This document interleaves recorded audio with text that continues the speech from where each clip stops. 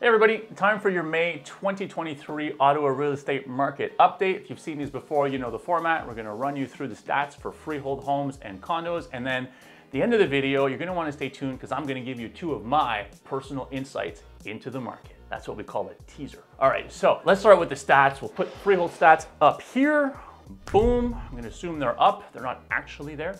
I can't see them, there's nothing here, but Andrew is very talented, so he puts them on this week. Anyways, in April 2023, we sold 1,154 freehold homes total in Ottawa. Still a relatively low number. It's 30% more than we sold in February. That's to be, or February, 30% more than we sold in March, month that comes before April. That's to be expected. The number of sales always ramp up as we head into spring. However, historically, 1,154 still a pretty low number. Normally in April, we sell anywhere between 1,400 and 1,600 homes. So still fairly low sales volume overall. The average sale price of a freehold home in April was $748,000, give or take. That's a pretty big increase from March. That's a 5.5% increase from the month of March, where we were right around 710,000. It's about 11% lower, however, than April of last year. So if you remember, from the very height of the market last year, which was kind of March, April, to the low, which was, December, January, we lost about 20%, right, in terms of the average sale price. The average sale price dropped about 20%. We're now about 11%. So we've sort of recaptured 9% of that drop,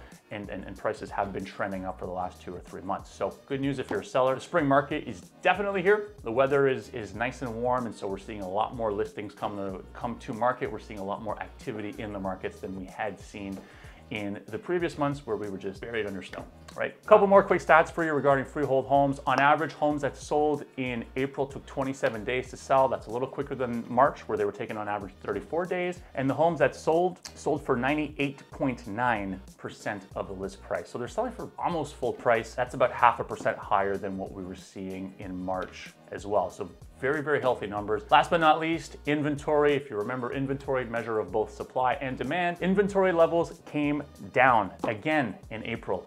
April is a time where we usually see a lot of new listings hit the market because it's spring. And so I was kind of expecting inventory to go up a little, to be honest with you, but surprised to see it went down. So we're sitting at 1.9 months of inventory right now, which is down from 2.3 months in March. Inventory has trended down pretty steadily throughout the year. We're definitely in a seller's market as far as inventory is concerned, as far as days on market, as far as list to sale price. Those are all really seller's market indicators. And one more indicator, in April, we only took about 1,700 new listings, which is a very low number for April. We took about 2,200 new listings in April last year, and even that was a low year. Normally, we're well into the kind of mid-2000s in terms of new listings in April. So very few new listings hitting the market, very low inventory, right? Which means that demand is outpacing supply. All right, so that does it for freehold. Now let's move to condos. Put the stats up on the screen for you. Boom, wow. Believe it or not, again, there's nothing here. This is just air, but through the magic of TV, we can, anyways, all right.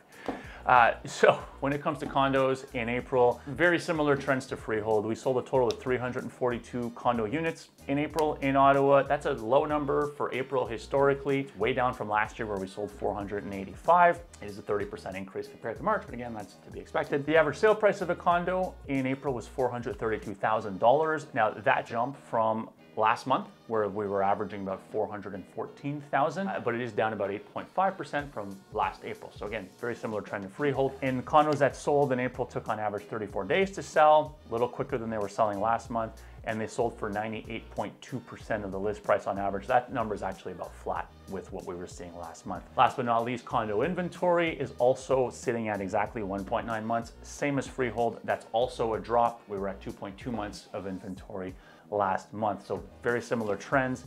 Last but not least, we took 457 new condo listings. In April, that, much like freehold, is a very low number. We expect to take much more new listings than that in the month of April in a typical year. So low inventory, more demand, less supply, not a whole lot of new listings. We're seeing that in freehold and in condo. All right, so now I'm gonna give you two of my insights about the market right now. First, I'm just gonna have some coffee. All right, insight number one, average selling price. So when I say that the average selling price for homes in Ottawa shot up in April compared to March, I know a lot of people are gonna roll their eyes and say, of course it does. It does that every year. Prices are always higher in the spring than in the winter. And there is some truth to that. However, I'm going to challenge the conventional wisdom here a little bit. So the conventional wisdom has you believe that the sort of average price chart in Ottawa over the course of a year looks like this. Andrew, are you able to kind of trace my finger as I do this? Okay, technology. So a lot of people think that this is what the average price chart looks like in Ottawa every year, right? They think that prices start off really low in the early months of the year, January, February, sometimes March, and that they start to rise as we enter spring, that they peak in the spring, April, May, June, and then that they come down in summer, stay down, and then kind of see a little bump in the fall, and then come right back down towards the end of the year as we hit winter. Right? And a lot of people talk, oh, it's like that every year. Okay, now there is some truth to the first part of that. Yes, the average price in the month of January, February, in any given year is almost always lower than what it'll be in the spring. Now the reason for that is pretty simple. It's mostly just because the inventory that's available in January and February is not very good. It's a lot of leftover stuff that was listed in the previous year that failed to sell, and now it's just kind of a lot of stale listings, right? And then the other part to that is that a lot of people who are looking for flips or fixer-upper type properties, they actually tend to do their shopping in the winter so that they can close in the spring, line up all of their, their trades and their renos, their materials, and start their work, right? They're fixing up of the fixer-upper when the weather is nice and people can, work outside. So low inventory. And then as we head into spring, low quality inventory, right? And then as we head into spring, a lot of newer, higher quality inventory starts. A lot of buyers who are looking for those forever homes, those wow homes, they start shopping in the spring as well. So this thought that your house is worth more in the spring than it is in the winter is false. It's really just the reason the average price is lower in the winter months than it is in the spring is because of inventory quality and also the type of buyers that are on the market at those different times. Okay, so that's the first part. Now the second part, right, of the conventional wisdom, which is that the prices peak in the spring and then they come down in summer and then they bump again in fall and then they come down in winter. That part's actually pretty false. If you look at the last 10 years or so, there are some years where the chart kind of looks like that, right? Where there's a dip in the summer and bump and fall and whatever. But in most years, that's not the case. It varies quite a bit year to year. You have a lot of years where we actually kind of go up into spring and then the market stays more or less flat, a little bit of ebbing and flowing, but for the most part flat, and then dips kind of back down again towards the winter months for the same reason, right? Low quality inventory, leftover inventory. And then there are other years where the market just keeps going up, right? It goes up in the spring and then it keeps going up in the summer and into the fall, and then, again, always a little bit of a downward trend in winter. So your big takeaway from this insight should be that the average selling price of homes, and more importantly, price trends, where prices are going, have to do with a lot more than just what the calendar says, right? If you're trying to base your predictions on where home prices are going to go solely on what month of the year it is, you're going to be wrong more often than you're going to be right. You'll probably be right in those winter months, right? They're probably going to start off a little lower than where they're going to be in the spring. They're probably going to end off a little lower in those, November, December months. But everything that happens in the middle, right, which is where most of the sales happen, varies from year to year. And whether prices trend up, down, or flat has a lot more to do with inventory levels, interest rates, unemployment or employment levels, and a whole number of other economic factors, new builds, all of that stuff. So I caution anyone who's looking at these videos and who's kind of looking at the market, who's seen the recent bump in prices and who says, you know what, I'm just gonna wait it out, I'm gonna sit it out, I'm gonna wait till summer, I'm gonna buy then because prices are gonna be lower then. If it was that easy, everyone would do it and no one would buy in spring. Everyone would buy in summer or winter, and then we wouldn't have a spring market, we'd have a winter market or a hot summer market or a hot fall market, right? So again, it's not that easy.